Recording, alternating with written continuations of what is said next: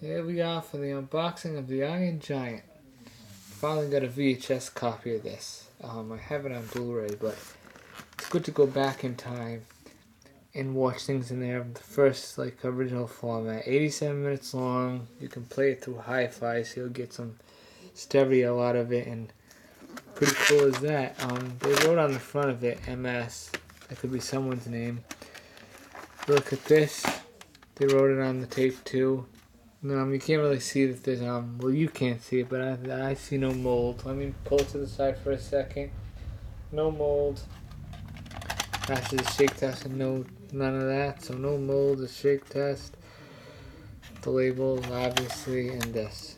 Well, that's it. This tape looks like it's going to go to auto. For all we know, it could not play. That's a VHS risk. Alright, bye-bye.